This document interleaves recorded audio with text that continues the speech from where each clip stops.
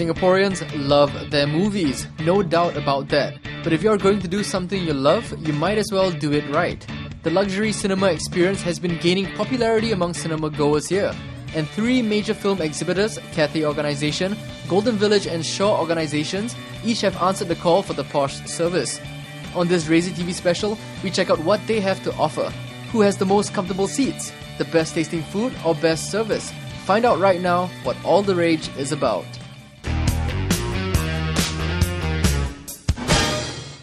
It's a trend that has spread from Australia to America and even the Middle East, and now luxury cinemas are catching on in Singapore.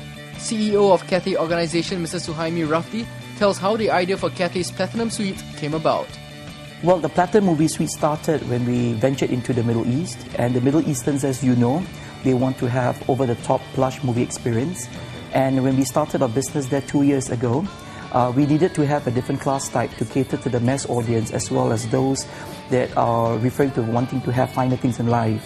So the Platinum Movie Suite was born 2 years ago in the Middle East.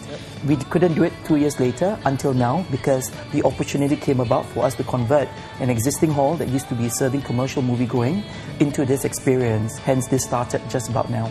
The former picture house at the Cathay was transformed into the latest luxury cinema in late April. But Rafdi assures that fans of art house and indie cinema can still get their fix at the normal cinemas.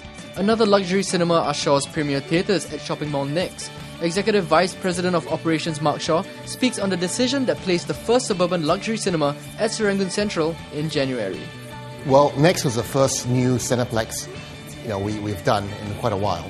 And because it was a clean slate, it gave us an opportunity to do something new. And the positioning of Next, obviously, is a little more high-end than your average suburban mall. So Premier seems like a good fit with Next. Why not town though, to open like a Premier Theatres? Well, I mean, when we conceptualized Premier, we thought about doing it in town as well. However, our plans for Lido, which is our main town cinema, weren't ready yet. So Next was an opportunity to try out a concept and see how it went. Golden Village themselves are no stranger to luxury cinemas. In 1999, they opened the first one in Singapore at GV Grand, Great Wall City. And come December 2011, GV will have a whopping 6 gold-class halls in 3 locations. 1 at GV Grand, 3 halls at GV Vivo City, and 2 at the tentatively named GV Katong. As you can see in terms of coverage, GV has the most cinemas with tickets going at $28 on weekdays and $38 on Friday, weekends, public holidays and eve of public holidays.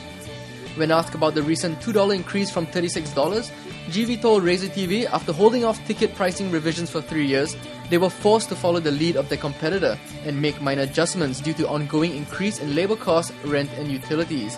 At Cathay's Platinum Suites, pricing is similar, and the most affordable of the 3 is Shaw's Premier Theatres at just $20 and $25 Monday to Thursday, and $25 and $30 for Friday, weekends, public holidays and the eves. Okay, so how's the reception been so far?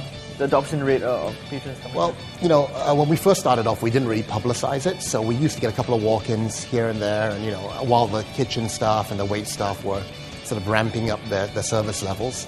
4 months on, I'd say it's pretty good. We've got a pretty steady stream of customers. We've got some very loyal customers who keep coming, and we're really happy about that. And the F&B spend is very good. We're happy with the performance of this. On weekends, you definitely have to make a booking. Yeah. Otherwise, you're not going to get a seat. Yeah. When operations first began, Cathay requested their patrons fill a feedback form. Out of the positive feedback on their ambience and food, they found out the negative feedback a pleasant surprise. Is there any negative feedback which you guys have worked on already? Well, the negative feedback is they felt that our staff are a bit more attentive than usual. So some customers felt that, your staff, whenever they see me, when I look at them, they ask, "Sir, is there anything I can help you?" So it's a happy problem for us. Exactly. But we told the staff not to worry. I mean, if they don't like to be disturbed or if they really need your service, they probably tap on you or call for service. So we're a bit more overly attentive than we should. And that was the feedback which I thought was a happy problem. You might spend up to 3 hours watching a movie, so a comfortable seat is paramount. We stack up the competition in the next part to see which luxury cinema will be kinder to your bottom.